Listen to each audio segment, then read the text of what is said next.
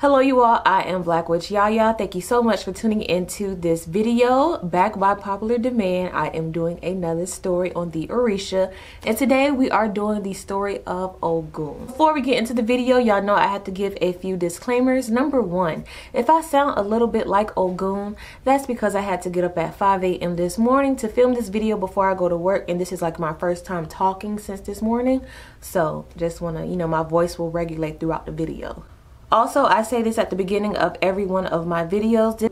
This may not be the story that your elder told you. This may not be the story your grandmama told you, but these are one of the many stories that are being told. So if you heard a different version, just think of this as a new teaching and tell me down below the version that you heard so we can all learn together, okay? But before we get into the video, let's get into the crystal of today. The crystal of the day is the lepidolite. I like to call this moon nuggets, and it release and remove all dysfunctional behavior and psychological patterns and gently introduce an overall change. Experience deep emotional healing and a new stress-free, happier life. And you can get this moon nugget here from BlaqueWitchYaya.com. Also, throughout this story, you may hear me reference some things in the English version. That's just simply because I speak English, and I'm sure you guys speak English too, so it'll be easier for us both to understand. So let's start with the story of Ogun. So in the beginning, Oriana married to Batu. I feel like I just added to that name. But Oriana married to Batu, and together they made a son by the name of Tobe Od. Tobe Od translates to the skilled hunter. We'll dive deeper into the aspect of him being a skilled hunter later on in the video, and even more deeper in a separate video. But just know he was the first to make the journey from the invisible realm to Earth. So the Orisa that followed behind him discovered that Earth was really packed with trees, grass, forests, just bushes everywhere. So Obatala came along and decided, you know what, I'll make a path through the forest, I got y'all. So he took a silver cutlass and he began slashing trees, slashing bushes, making a clear path so him and the other Orisa can follow along. But eventually his cutlass became very dull, bent out of shape. It wasn't cutting anything, it was just tapping it and dragging it. So it became no good and it was no longer working. So during this journey, Tobe Od was able to discover the mystery of iron. So in this predicament that they were in, he was able to make a machete, for translation, a machete. And with that machete or sword, he was able to slash his way through the forest and make a clear pathway for the other Orisa.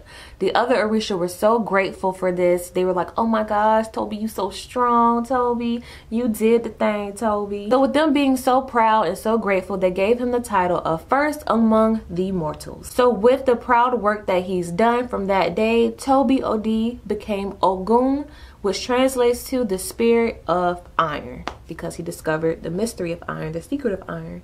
So he became the spirit of iron. Along with that, the Orisa were so grateful as well, they gave him another title, the first among the immortals. So you would think in that situation someone would be so proud, so happy, so bashful, like, oh, stop it. But actually Ogun was like, alright, cool, He wasn't pleased. He was just like, okay, I guess. He was not pleased with the title of the chief of spreading the earth. He was like, I'm gonna just go up here and live on the mountains. Y'all can have that. I'm gonna go up here. Like I told y'all in my previous videos, Ogun was very socially awkward. So you would think that someone would be like, yeah, I'm the king, I did that, call me chief. But he was like, I'm gonna live in the mountains. All right, thank y'all.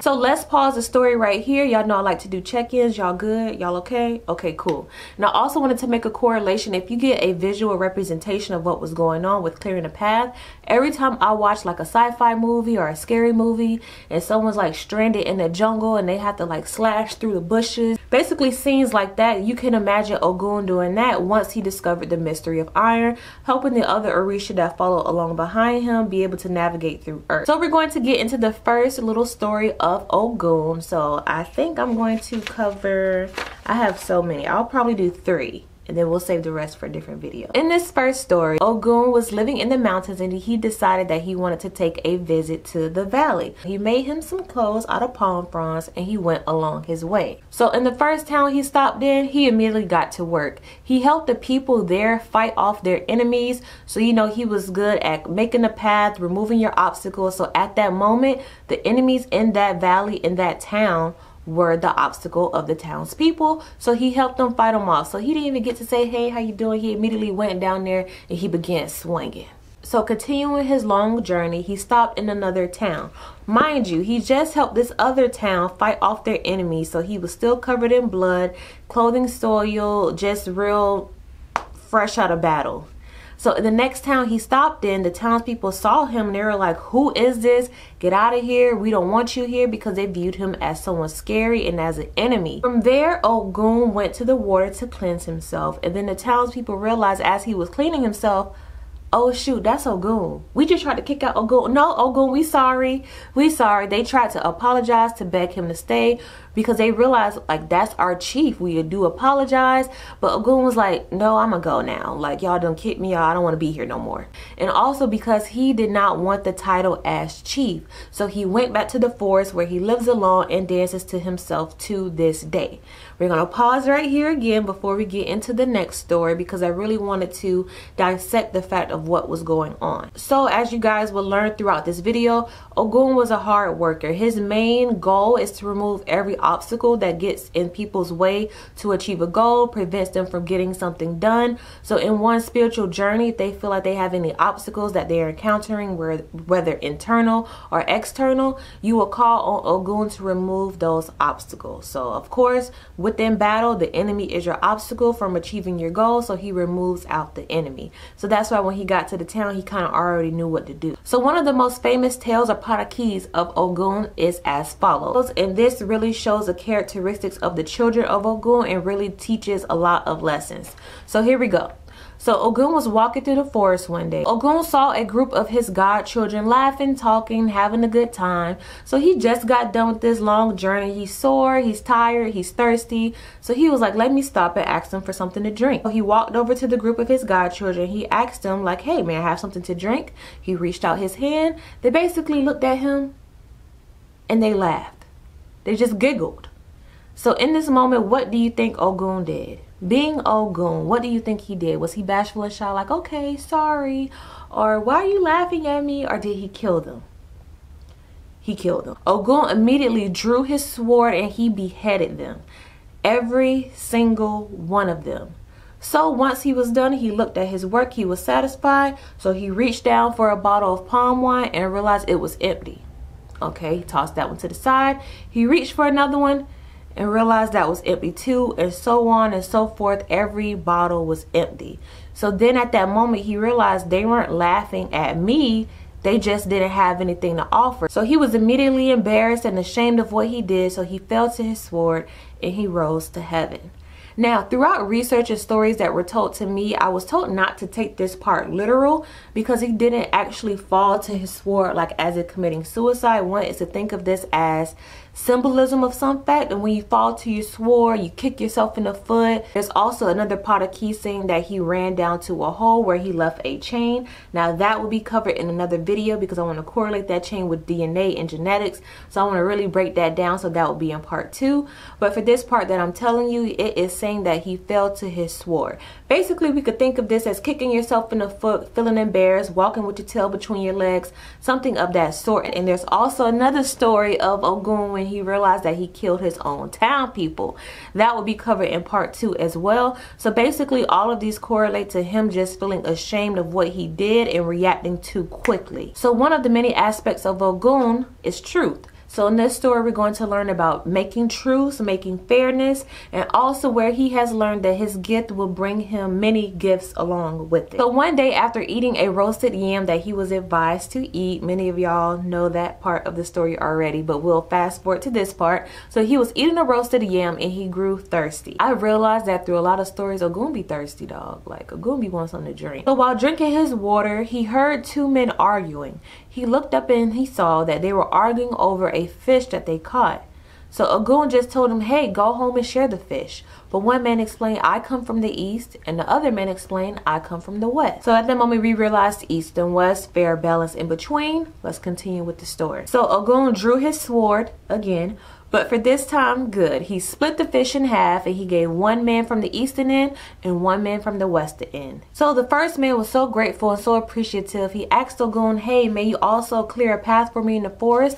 And if you do this, I'll be sure to enrich your life. I'll give you valuable things that will gain you confidence. The other man as well requested the same, and Ogun did so. So within those two stories, we realize the power of Ogun's weapons, and he's also over weapons in modern day society as well. In those two stories, we realize he could use it for good, he could use it for bad, whichever way the situation leads. In the first story, he beheaded people. In the second story, he was splitting the fish in half to make truth. So also in the term of confidence that the first man referred to, this story basically explains how his sword is able to gain him confidence because he's able to do for others, help others, protect others, and remove obstacles. And that's the base of his confidence, being a hard worker. So many children of Ogun are very hard workers. They like being busy. Usually these are the type of people that will not retire to sandy beaches here in Florida. They'll be like, okay, I'm retired, let me start on something else. They really like being busy, like just doing stuff. They can't sit still. They're constantly working hard. Whatever they put their mind to is going to get done, and it's going to get done correctly. They're very driven people. And also we learned in the first story and in the second story as well, many people look to Ogun to clear a pathway, and that's one of his main talents, his main things that he governs over, and what he is mainly used for and known for. He's known to remove obstacles, to get things out of the way. Like I mentioned before, people in their spiritual journey and spiritual growth, anything that may be in your way, any people that may be in your way, Ogun will remove them and they'll just disappear. Also, if you feel like in life you're faced with many obstacles and you're just always facing a hurdle, something is always stopping you, many people in this situation will call upon Ogun to remove those obstacles out the way so they can continue working hard to their goal. Also, this correlates to the fact that in any spell work, any ritual, any manifestation, you cannot do it without Ogun, because if anything is trying to get done, you have to make sure it's a clear pathway, so you will call on Ogun to clear that pathway. So this is why Eshu and Ogun, see, I think I might have to do Eshu next since I mentioned him. I like to keep a story. But this is why Eshu and Ogun kind of work hand in hand, because Eshu will open the door for you while Ogun will clear the pathway. Ogun is the god of iron, truth, and courage. Also warfare, blacksmiths, anyone that does anything with their hands involving metal, the industrial industry, that's all Ogun. And this also could correlate to our everyday life, to the Uber driver, to the truck driver, to the mechanics, to the locksmith. Everybody that deals with their hands, deal with metal, deal with iron, deal with transportation, all falls under Ogun, especially technology. The industrial industry, technology, mechanics, that's all Ogun. Also, just a side story, this makes me think of when I was in pre-K, before I knew anything about the Orisha, I had a teacher, Miss Melora, and we were learning how to type. Why was I learning how to type in pre-K? I was in a private school. Ask my parents. So I was learning how to type in pre-K, and I remember we had a technology section, and it was the green section, and my teacher referred to it as go to the Ogun and type your little story up, or go to the Ogun, go to the Ogun. She called that green area where we learn how to type, work the computer, do our little floppy disk and all that. She called it the Ogun. So now when I was learning about him, I was like, oh, my teacher was up on game. Okay, so that was just a side story. When you continue to learn about the Orisha, you will realize, like, later on in life, when you think back, like, oh, so this meant this, or this meant that, or this meant this. So anywho, going back to Ogun. So Ogun is also the governor over technology. That's why they say that he is constantly at work every single day, and he is constantly working, because as technology grows, as the industrial industry grows, Ogun is at work, so he is always needed. He's always a part of our everyday life, from us driving to and from our destinations, getting a ride from someone, using our phone, using the computer, going to take our car to the shop. That's all governed by Ogun. So they say that anybody that's in that field should always give thanks to Ogun and ask for his guidance as well. Also, some advice for children of Ogun: it is bad if y'all keep y'all emotions to yourself, and y'all are good at that. You like to bury up your emotions. Always not even anger. It could be sadness. If you're really happy about something, you'll be like, yay. But you really won't show too much emotion. It could be grievances, it can be loss, all emotions. You really just like to keep them to yourself, and it's important that you get them out somehow, some way, talking to somebody, writing, just to get the emotions out, because if you keep letting those get buried, we see what Ogun is capable of. So if you're a child of Ogun, make sure you're expressing your emotions some type of way instead of just keeping them bottled up. If you gotta have some pillow talk with your wife, tell her about your day, just get it off your chest. Say it with your chest. Ogun is furious but kind, and he's also been betrayed a countless numbers of times. Children of Ogun may have noticed that they have constantly been betrayed by people, whether it's in relationship, whether it's with family members. You kind of feel used and abused. But through all that, he still gives us the strength to remain within self-reflection, to have courage, to have truth, to have power, to continue on, and to remove those obstacles. Ogun is represented by the color green. Also, you guys, when I mentioned before about the forest, the jungle having a clear pathway, y'all see the background. Always matching the theme somehow, some way. His symbol is the machete or the sword, but he could also be represented by iron and rooster feathers. He governs the root chakra, and his feast day is June 29th. In modern day time, so in today's day, Ogun governs over all transportation, all mechanics, all technology, all industrial industries, so factories and all things that fall under that category. So in modern day time, Ogun is over all forms of transportation, iron, metal, industrial industry, and also surgery as well. At the core of Ogun's Ashe is a slow, steady willingness to do whatever it takes to remove obstacles, especially in one's spiritual journey, to remain focused in all other needs to complete a task. And that, ladies and gentlemen, is the first part of the story of Ogun. But thank you guys so much for tuning into this video. Let me know what Orisha I should cover next. I'm thinking Eshu. Anytime I mention an Orisha in a video, I like to just keep it going in a pattern. Like in my Yemaya video, I mentioned Oshun. In my Oshun video, I mentioned Oya. In my Oya video, I mentioned Shango. In my Shango video, I mentioned Ogun. In my Ogun video, I mentioned Eshu. So that might be next. But anywho, thank you guys so much for tuning into this video. Like I always say, as above, so below, as within, so without, as the universe, so the soul. Until next time, you guys, Ashe, baby.